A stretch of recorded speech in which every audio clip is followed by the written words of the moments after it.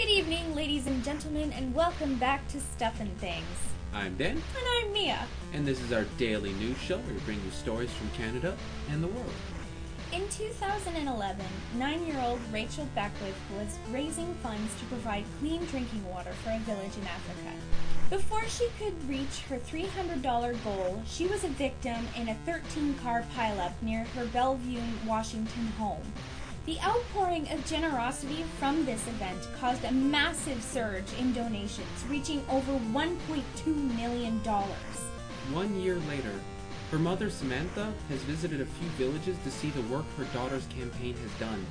She found the visit easier than she thought it would be. Seeing all the good that come out of that tragic event helped her deal with the pain.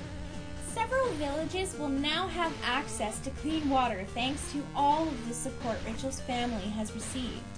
When Samantha visited one village that had already got the well set up from the campaign, she was greeted by a parade and parties, well-wishers, and even got to plant a tree in a park that has been named after her daughter.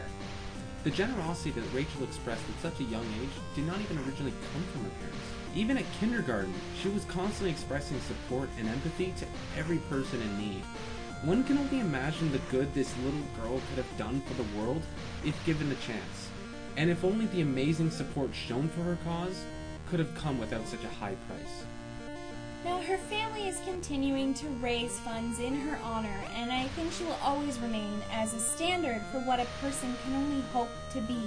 But do you think that this generosity should only be triggered in light of such a tragedy? Let us know in the comments down below. And if you've liked what you've seen today, don't forget to hit that like and subscribe button, and we'll see you tomorrow.